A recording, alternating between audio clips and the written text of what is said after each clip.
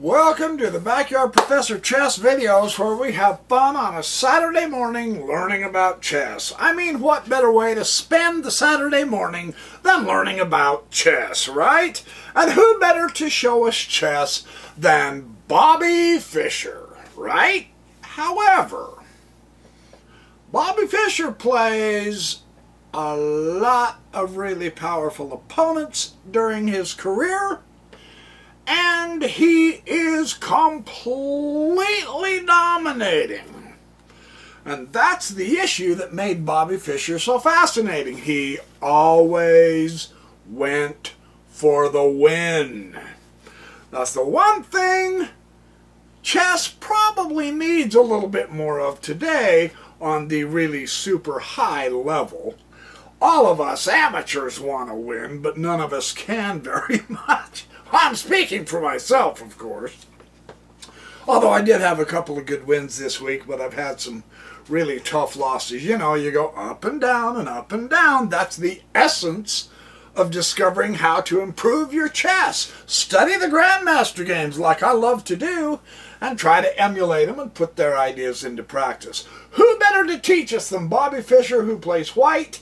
He is playing Bent Larsen, who is playing the black pieces. This is an interzonal tournament in 1970, and Larsen gives the Sicilian defense. Let's jump right into the action and see what is going on. Surprise! Bobby Fischer opens with the king pawn. Yeah, whatever. No surprise at all, right? And Larsen comes out swinging. He ducks and gives him an uppercut with the c5. You know, I could put this in terms of boxing, right? This is a battle. This is a sweet battle. At this point in his career, up into this interzonal tournament, Larsen has defeated all of the tough competition to get here. He is riding a wave of pure power. I get this particular game in the analysis of Larsen. There are some excellent collection of games of Larsen in Gary Kasparov's outstanding book, My Great Predecessors, Volume 4 on Bobby Fischer. He describes some of Fischer's contemporaries.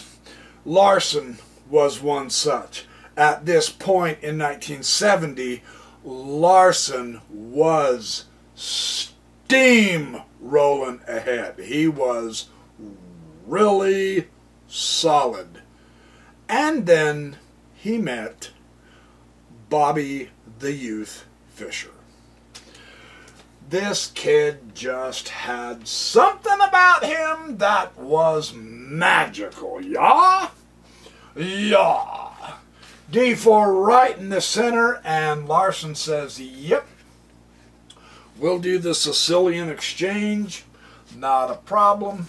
Knight will take the D4, and now the knight to F6, but of course hitting the E4 pawn, and knight C3, but of course supporting the E4 pawn, and now knight C6, but of course solid center, which is basically the idea of most openings, of a lot of openings.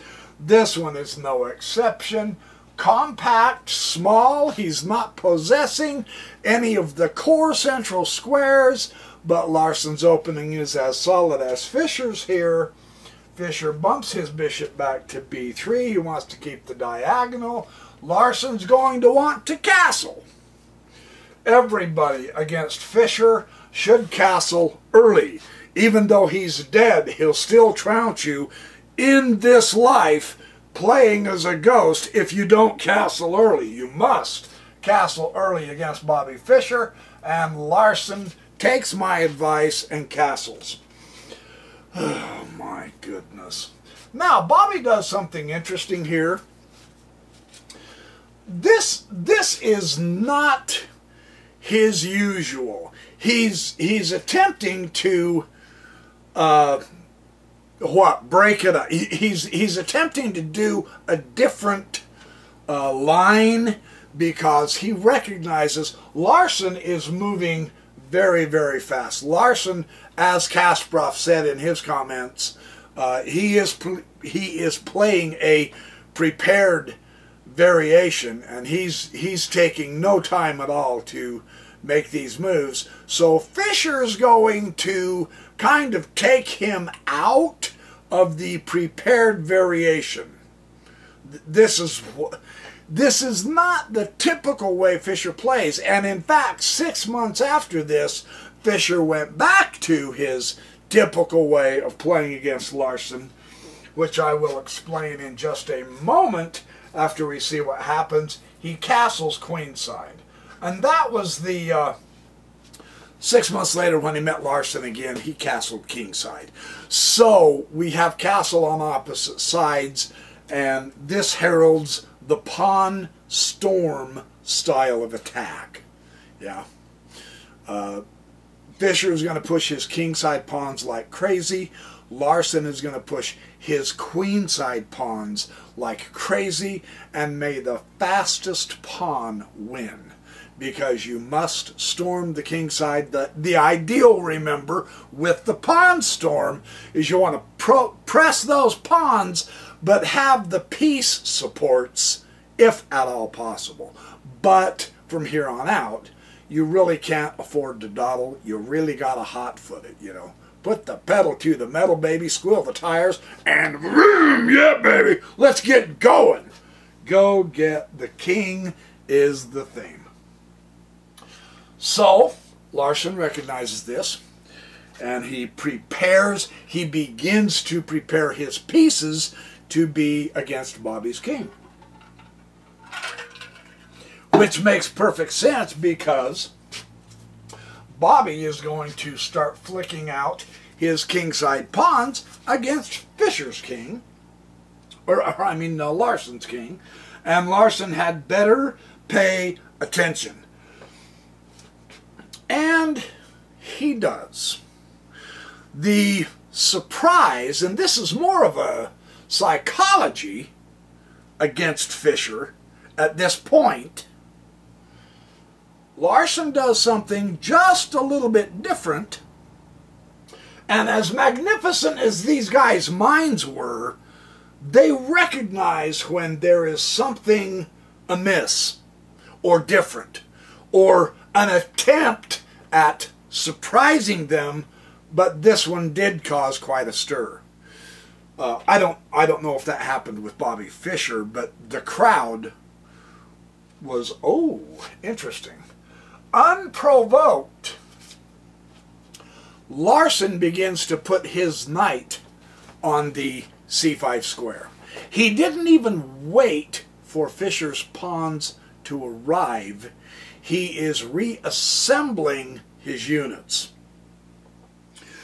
which can be a huge advantage, but it's like a double-edged sword. It can also just cut you in half and wipe you out. So we'll see if Larsen knew what he was doing. Fischer. So truly you can see, as far as the pawns go, Fischer is ahead because Larsen is readjusting his pieces at this point. So the pawn storm at this point belongs to Fischer. And he is motating. He is flat out hustling. Here we go. Here it comes. Here it comes.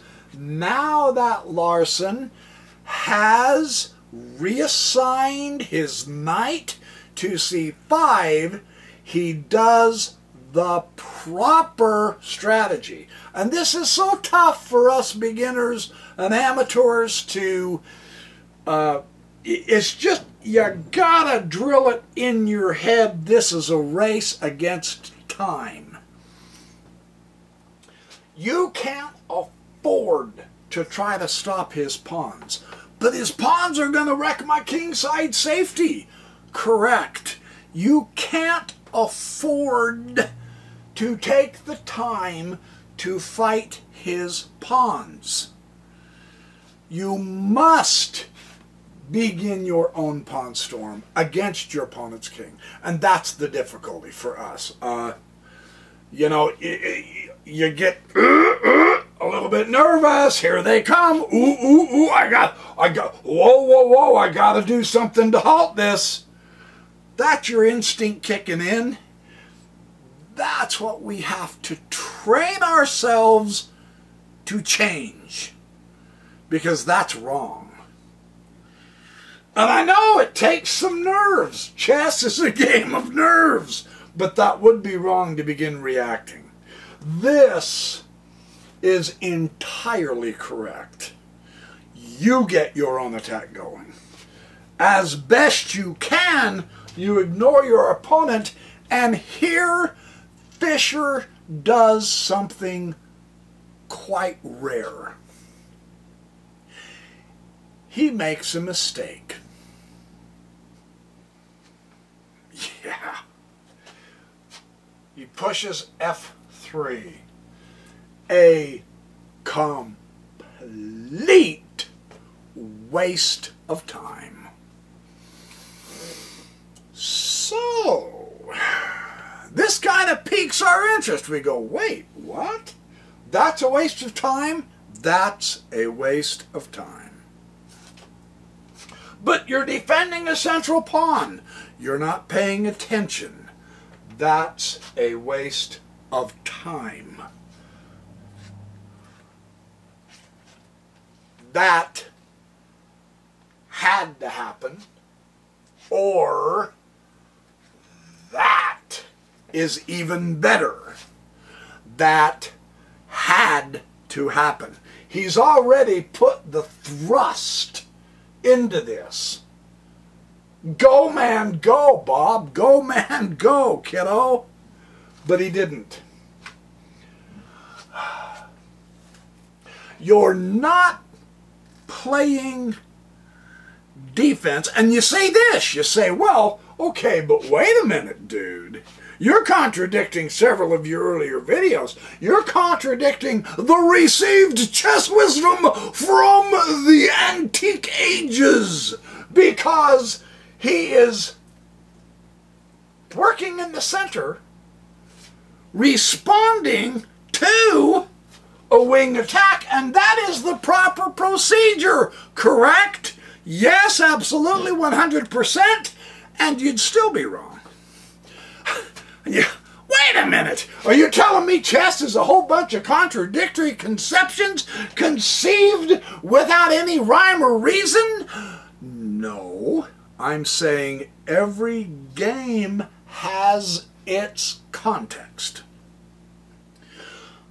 The context here is the foot race into the attack, not the defense of a center pawn. No kidding.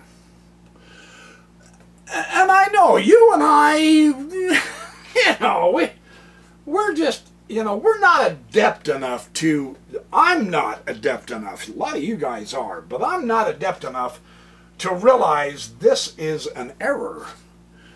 I thought it was a good move when he made it, but Kasparov really castigated him. So, what does Larsen do? He responds likewise. He develops a piece into the center, and you say, so, see, that wasn't so bad. Okay. Okay, good. Well, in that case, what do we got? Here comes Fischer. Notice, this is what I said. You're going to throw the pawns up against the king, have the pieces backing them. I mean the queen and the rook backing the H and G pawns. We're talking pristine perfect here. That is what you want. Yeah, yeah, and yeah. Did I say yeah? I meant yes. Yes, absolutely. Great. Okay, here comes Fischer.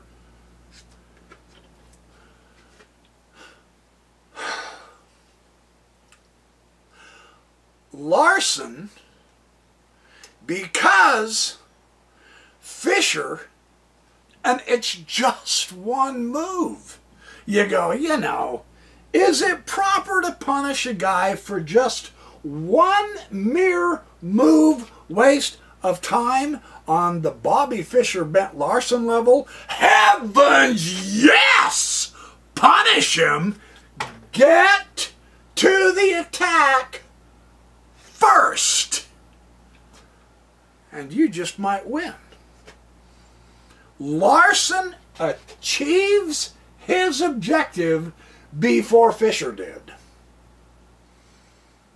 That's a pretty important point at this game. At this point in this game. Well, Fischer gives support to the center. Now, and I know there was some question and discussion of this in the notes. Better how Fischer played it here. The knight a4 did not accomplish what Fischer would have wanted, so the knight to e2 is better, giving support for his other knight. So here we go. Fischer is beginning to react to Larsen, and now Larsen continues his attack. Notice Larsen got there first, taking the bishop, putting the king in check. So he breaks up Bobby Fischer's queenside fortress before Fischer arrives at his. And in this kind of a game, that's the objective. So Larsen's doing pretty doggone good at this point. You notice neither one of these guys are getting blown out in the middle at all. There's truly, honestly, no weaknesses there in the center at all. Larsen did get to crack the king side first. Let's see how Fischer builds a defense when this occurs. This is one of the interesting parts of this game here. Here comes Larsen. Notice he doesn't slow down. He is just still coming at Fischer. This is the proper way. Don't worry about any of that. That's not any threat. You're the threat. You are the threat. You now have weaknesses on this side. Go get them. You are threatening. Keep going. You don't need to switch all of a sudden to defense and worry about stopping Fischer from pressing that pawn. No, keep going on your attack. And again, this is the hardest thing psychologically that we have to learn, to be able to steel our nerves and just do it, man. Well, we might lose a piece. Correct. You might have to sacrifice 2 more pieces and have the lost piece in order to get to the king to win the game. But that's what we have to gear ourselves up to be able to do. And this is part of the reason why we're the beginners and these guys are the pros. Because they've learned how to do that. So this is great to watch how they do this. I love how this works. So Larsen came up, and now, and you say, see though, now he's going to ruin Larsen's king side, which is probably true. However, and it's true that he does impact the pawn cover. It does give Larsen a partial open file, however. So that's not such a disaster. But Fischer, notice he didn't come over here. Fischer kept pressing his attack. Notice Larsen hasn't worried about this over here just yet. He finally did respond to it, but he has continued his attack. That's the important part of this game. And now here comes Bobby. You notice again, he is trying to stay persistent in the attack. Okay? No passive moves. Let's get this going. Let's do this. Now, Bent Larsen, really one of the super greats, hits Bobby right square on the nose. Bobby's wing attack provokes a response of an attack and development in the center, which is the correct way to respond to that. Yeah. And now, Bobby must respond. Notice there is a piece gone now from each side, and yet both of their centers have remained intact. This is pretty heads-up chess. This is quite delightful to see. And notice also that they have both gotten to their opponent's king side and are putting pressure on both of the king sides. Yeah? Now, for one of the most brutal surprises of the game that rattled Fischer. And he knew it too.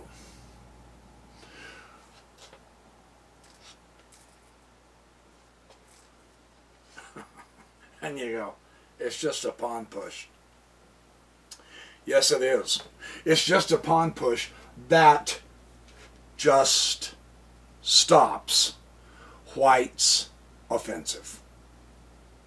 There's nothing forcing Larsen to take that H-pawn. Nothing whatsoever. You notice what that does is it takes out the rook of Fischer on the H-file. Yeah, it stops Fischer's offensive. That move is superb by Larsen.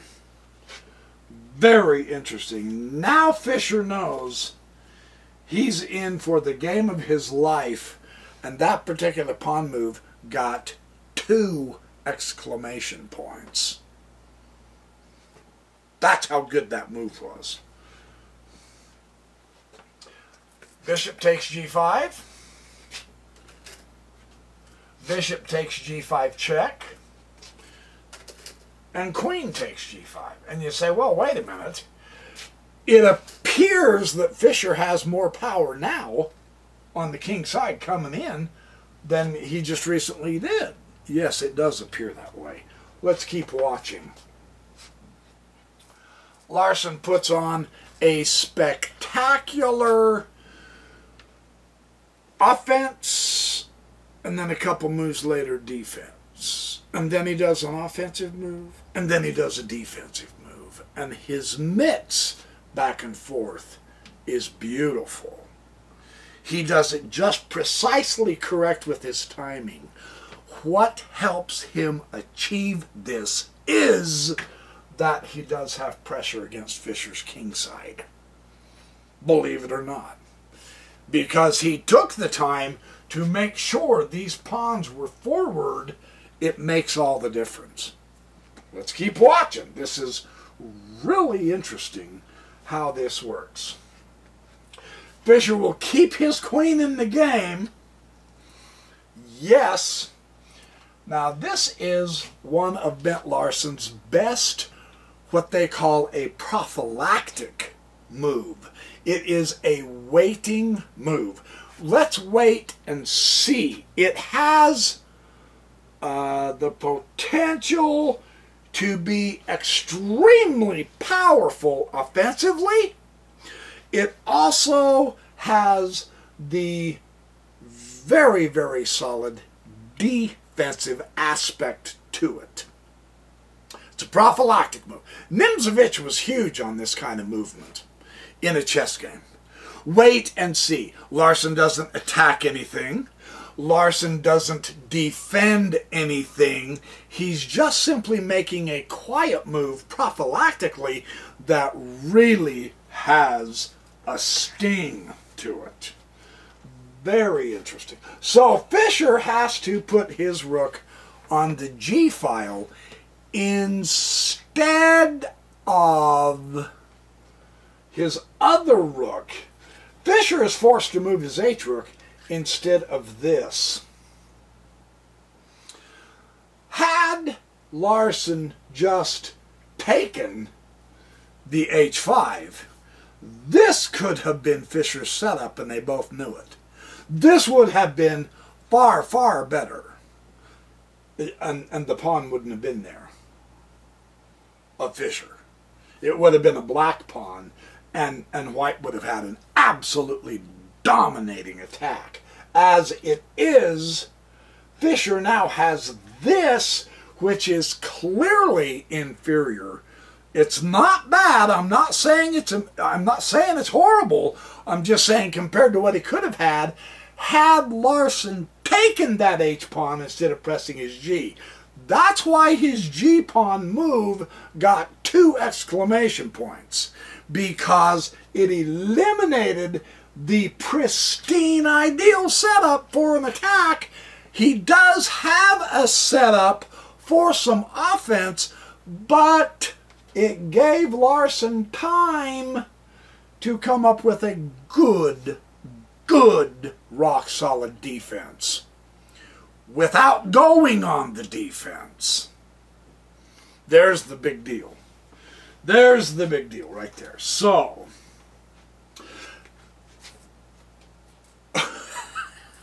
Larsen now can proceed on with his attack.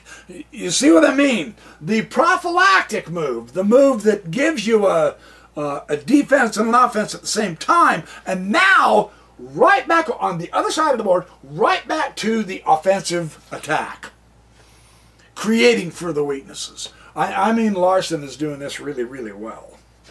Fischer's getting gray hairs in this game, is what I'm trying to tell you. This is really something else. B takes a4,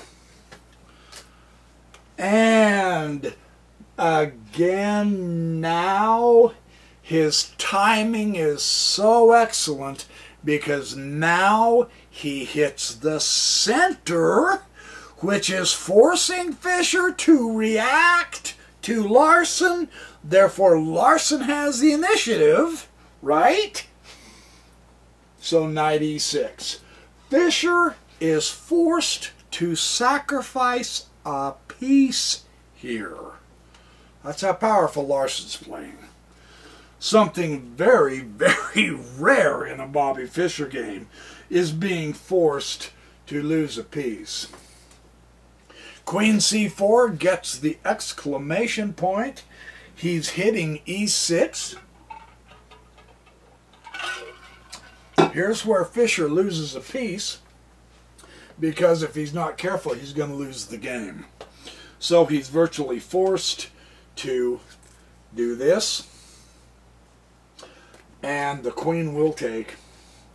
And now Fischer goes down a piece, so this is getting quite serious. He might be in a little bit of trouble if he's not super duper careful, but it is Bobby Fischer. And yeah, take the central pawn. Notice where Fischer, okay, he just psychologically, see, you're down a piece now. But he still hits in the center. He still takes the pawn in the center, and he does have the open file. So he still has a basis for an offensive. And his king is not too terribly exposed after all, so the attack of Larsen wasn't that devastating, but notice Fischer is still doing everything correct. This is really interesting to watch this. Watch how Fischer handles this. It's very instructive. Rook e8, here comes Larsen. And now, out of the gate, here comes Larsen. Fischer comes over to rook b6. Yeah, I could do this like a boxing match, right? Tuck and weave, duck and roll, punch and clobber. Yeah, yeah. Here comes Larsen. Blam. Taking the pawn. Notice how Fischer has played his rooks so well that he also takes a pawn. Yeah, this is great chess, you guys. I'm just so not kidding. Rook c8 directly across from the king. Larsen's right on it. Yeah. King b2. Yeah. Get out of the potential pin for sure. And now look at Larsen go. A double directional attack against the weak backward pawn. With the bishop hitting up into here. Take a breath, Bobby. Take a breath. Oh my. Rook c1, he's still got... So you can see at one moment Larsen's playing defense, and then he comes back to offense. And then at another moment, Fischer is playing offense. And now all of a sudden he's doing defense. It's kind of a yin-yang thing. It's really fascinating to watch how well these guys are doing this. This is so fun. Hitting the weakness, of course, pushing the pawn. It is a passed pawn, and there's nobody more dangerous with passed pawns than Bobby Fischer. So is this game over? Oh, gracious. No, let's keep watching. Yeah, let's keep watching. Rook a8. I mean, right. It's a passed pawn, man. Seriously, you've got to hit it. It's a passed pawn. You've got to hit it. Look, Fischer has nothing but 3 passed pawns. The comment is that those are still not enough compensation for being a piece down because they are not far enough advanced. So Bobby's squirming, but he is squirming. Bishop will take the h5. And now notice how every time Larsen has a way to take a piece, Fischer also will take a pawn. Or I meant Larsen take a pawn, Fischer take a pawn. Larsen will try to take a pawn, Fischer will try to take a pawn. This is really important because Bobby's behind material. He must keep trading as he can. And now Larsen comes blam, bishop e2. Tough position for Fischer. He brings his rook back to c5. And here comes Larsen with his passed pawn. Yeah, now Fischer has passed pawns, but there's not enough compensation yet for his piece being down a piece because they're not as advanced as Bobby wishes they were, that's for sure. There's no question about that. However, he is able to say, okay, here we go. I'm going to push my pawn also. And now Larsen is going to put the kibosh on this pretty quick. But remember, the king is a fighting piece also, and Fischer's putting his king into this. Larsen's king is way back over here, but he's got the compensation with the bishop, the extra piece. 2 rooks and a bishop versus 2 rooks and a king. So, yes, Larsen isn't using his king, and Bobby has to, but Larsen's not in trouble because of that, and he will proceed to push the h4. No question. King comes to d3. And rook will go to e2, establishing that line that the king cannot proceed to attack him with. Yeah, he's going to put the stop on that right now, right here, right now. So this is really important. Fischer will bring his rook over to try to get rid of that cotton-picking bishop, but now Larsen in the open file can put check to the king. Yikes. Fischer has to come back. And now the bishop dodges out of the attack, centralizing, keeping in contact with weak points in Bobby's position. Yikes. So the king will come up to b4. And now the rook again on a partial open file can make sure he's keeping Bobby's king in check. Yeah, so the king will come to a3, finally out of danger, but realistically out of the picture at this point. So Bobby is truly out or down a piece, and here comes Larsen's passed pawn, which is further advanced than any of Fischer's, but Fischer is going to continue pushing the passed pawn. Is it a race of passed pawns? It can be, but why not attack the weakness in your opponent's position? Ouch. Yeah, that backward pawn, man, that hurts. So Bobby's going to attempt to keep the grouping together and escort those two pawns up and in all together at the same time. Larsen goes check. So not only does he catch Bobby on the file, he catches him on the rank as well. And now his king must come to b2. You don't want to go to a2. That doesn't threaten anything. Your king is a fighting unit, so put him up against the bishop. Truly. That's the correct move. And now bishop simply bumps back to d3. Centralization. He's in Fischer's territory. Bobby, rooks belong behind passed pawns. He's following the basic principles to push those pawns in if he can at all. And now bishop a6, Larsen ends the passed pawn pushing. Blockade completely stymies him. We can really see the power of a bishop in an open board here, can't we? That is tough. That's a tough move. Rook comes to c6 to threaten the bishop. And now again, eliminating yet another weakness in Bobby's position, hitting the king, going check. It's an overwhelming attack at this point. Bobby should resign. Bishop comes to b7, tickling the rook again. The rook comes to c3. He's hoping to alleviate some pressure by getting rid of some pieces. Larsen will have none of it. He simply goes rook to e2, check. Yikes. King to d1, and now the rook to g2, and this is where Bobby resigned.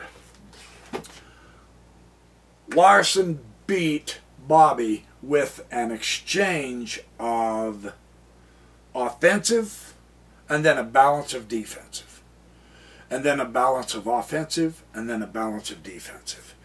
He had one step ahead of Bobby. I want you to notice that. He was just, and that edge can be so thin, but it was the waste of time f3 pawn push that made the difference. So that's quite a lesson for us. And then the principle of you attack, attack, attack. Once you start that roller, you never stop and slow down. You just go through with it. Larsen got to the attack first, and this game demonstrated the influence and the power of that nerves of steel. You can't just willy-nilly try to stop your opponent. Go for it on your own side. So, great lessons for this. Thanks for watching Backyard Professor Chess videos. If you like it, hit the like button and subscribe. Give me some comments in the comment sections. And be good, do well. Have fun, be happy, and remember, I will see you again in the next Backyard Professor Chess video.